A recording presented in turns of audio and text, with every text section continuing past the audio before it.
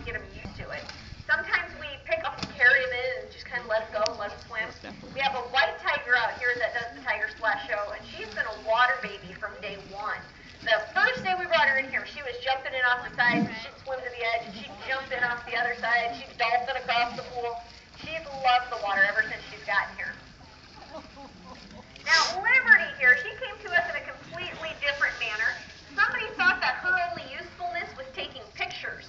So they would actually travel around the United States, they would sit outside bars and restaurants, and as people came out of those establishments, they would charge a certain amount, you could sit down and take your picture with Liberty.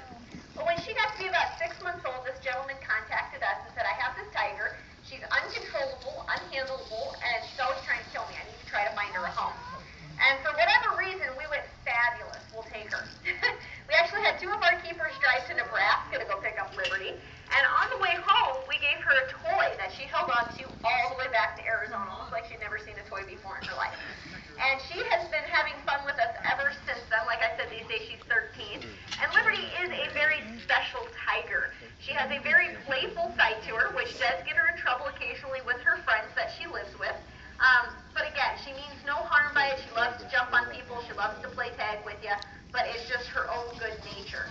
And there she goes. She is having fun over there. She realized school's not quite so bad.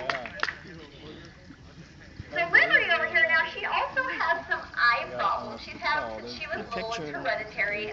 When she was very little, about 2, she got her first surgery because her eyelashes were growing into her eye. But most recently, about a year ago, she actually had surgery because she had an ulcer that was rupturing in her eye. We actually had to take some of the skin from underneath her eyelid and sew it to her eye. Because of that, that did cause a central blind spot for Liberty.